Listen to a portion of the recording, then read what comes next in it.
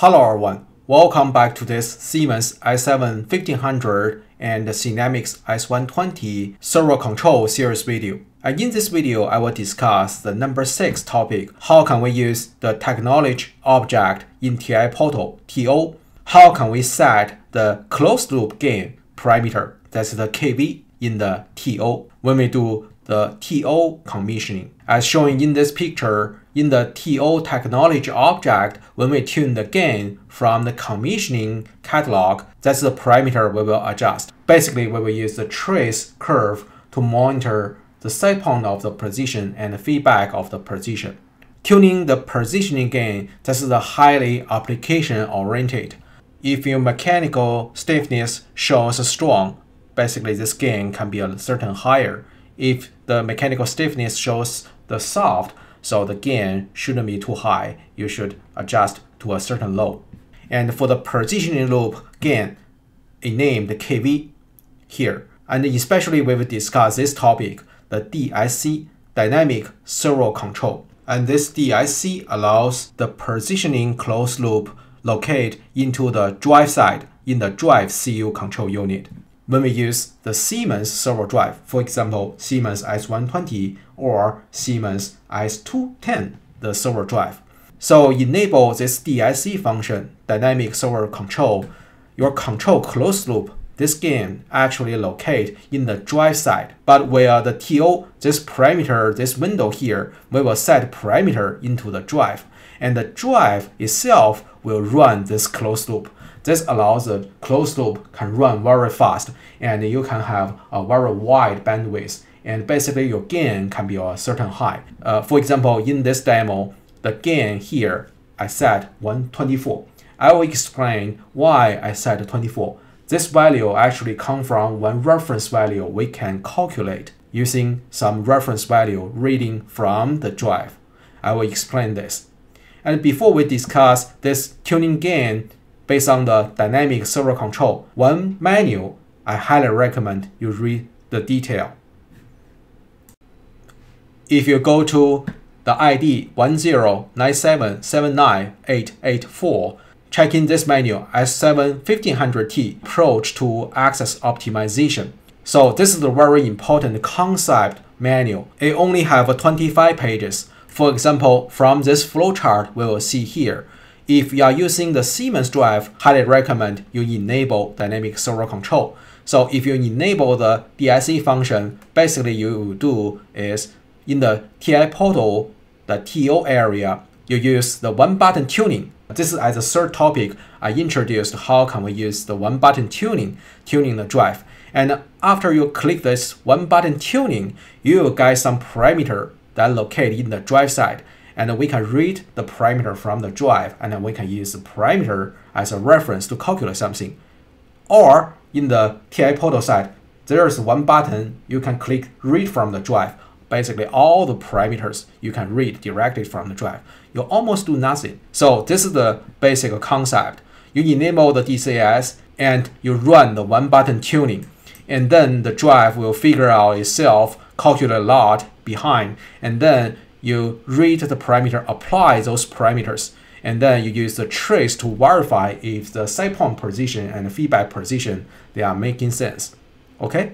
And in case you are now using the Siemens drive, for example, you are using the PROFINET control other brand servo motor, basically you have to disable this DCS. And without this DCS enabled, basically you need to set those parameters to 0. You have to manually change the KV parameter, the closed loop gain. After you disable the DSC function, your positioning closed loop controller will locate into the PLC side. Then when you tune the KV, this parameter locate into the PLC side and send the command to the servo drive.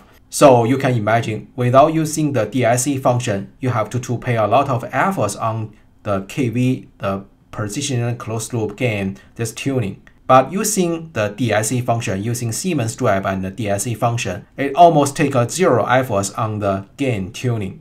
It's saving a lot of time. And here you maybe feel confused why using the Siemens drive I have to enable the DCS. So here, let me introduce. And if you go to the section 1.2.4, so when we use the Siemens Servo drive and enable the DIC function, and we can see the positioning closed loop located in the drive side.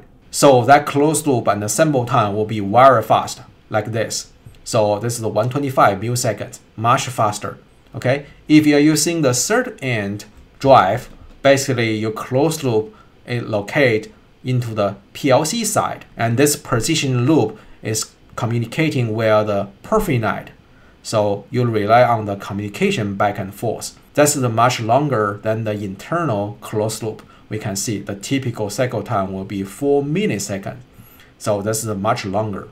And then let's go to the section 2.2. This area, that's very important. Using the DCS and to tune the positioning control. Firstly, we need to keep in mind the drive, the telegram, we need to use the telegram 5, 6, 105 or 106. Typically, if you're using the one drive, one encoder, you can use the 105. This is a very regular and a common telegram while using the servo control. And then you can use the one button tuning with the mechanical load connected with the motor, and then setting this movement range to prevent your servo drive run too far, right? And then you can set this dynamic response setting, standard or dynamic or conservative. And you click the one button tuning we introduced before. And after the one button tuning, here the system internally will provide one value from this R5276. And based on this value, you can get the kV reference value. And how to calculate this reference value, here there are some description at here. When we enable the DIC function, we will use the first line, this equation. That parameter reading from the 5276, this value, we need to times 1000 over 60, because this is based on the 1000 RPM, 1000 that's the revolutions, and 60 that is a second. So using this conversion here, after this calculation, and multiply 50%, don't forget this 50%, and after this calculation, that is the kV gain parameter you can use as a reference, and you can base on this value to decrease or increase a little bit on the kV value. This is much easier to tune the kV.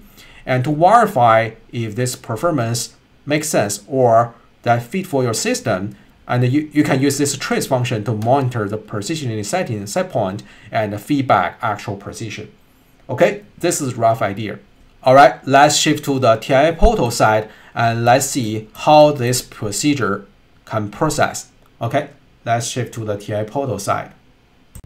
Here, I would like to mention the precondition again. To enable the DIC function allows the positioning closed loop located into the servo drive side. Firstly, you need to use the Siemens drive and then enable this DIC. And the PROFINET communication, you need to configure the IRT communication. That means top logic area, you need to configure the top logic. And third, when we set up the connection, we need to select the telegram 105, 106. And then the main role is this kV gain under this technology object closed loop. So we can click this take value from drive. But before that, we can jump to the drive and do this one button tuning. So click and do the one button tuning. And after we do the one button tuning, let's see now. So we will do the one button tuning.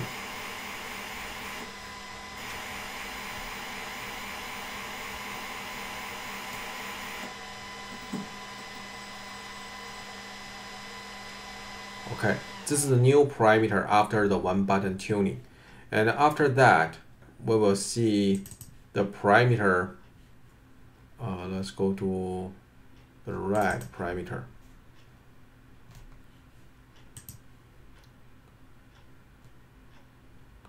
(5276). Okay, this parameter kV, that's the parameter after one button tuning. This is the parameter showing the manual R5278. but this parameter you cannot directly use that. Basically, we need to calculate like this: 89 times 16.66. That's because the unit, that's the 1000 RPM. So let's calculate this. And this 14.89 times 16.66. So it equal to 248. Okay, 248. And then we need to times 50%. That's over 2. That times 50%. This is 124. So the 124, that is the maximum value for the gain at that positioning closed loop. So then we go to the positioning closed loop, go back to the TO here and commissioning. And now if I active this commissioning here, this is the red motor commissioning at this TO. Okay, this is the TO.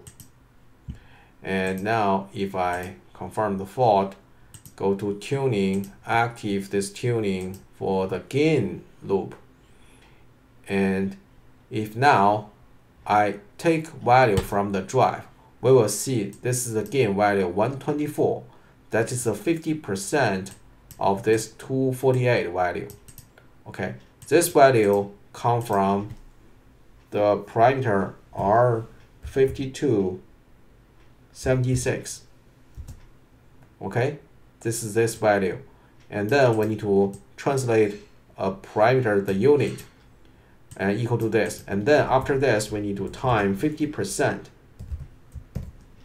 then equal to 124.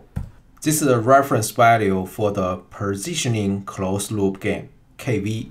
Okay, so basically this is the gain parameter we can use. And after, based on this value, you can still do the forward and the backward and do some tuning. And now if I'm using this value, okay, 124. Okay, and now if I enable this axis, we will travel 720. Okay, and now if I click this forward, so the motor will travel. In the meantime, we will record here. Okay, so we can click this 100%, and now we can see they match very close.